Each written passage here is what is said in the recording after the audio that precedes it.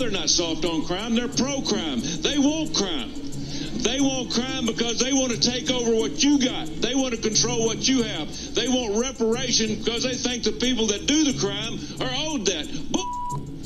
They're not owed that. They're not soft on crime. They're pro-crime. Okay, y'all. So it was a very short clip. Of course, he said a lot more than that. You can actually... Bruh, hold on. Like, the audacity.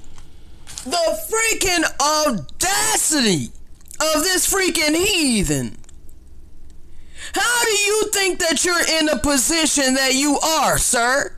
Your forefathers raped, robbed, and murdered millions of people over here in the fourth part.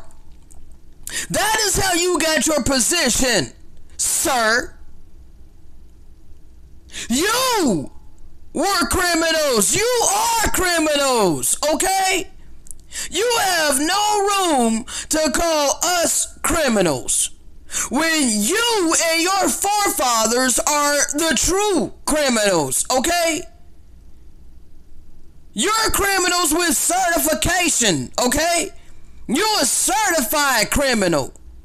But yet you want to try to demonize us and say no reparations for you niggers. You are criminals.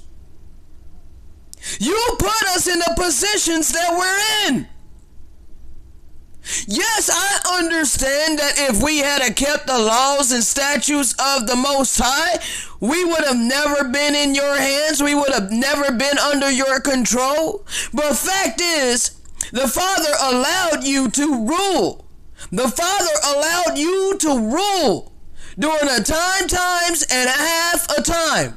During the times of the Gentiles. The earth has been given into your hands. His people has been given into your hands. What did you do with it? You've done nothing but destroy.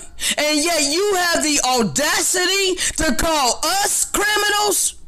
Really?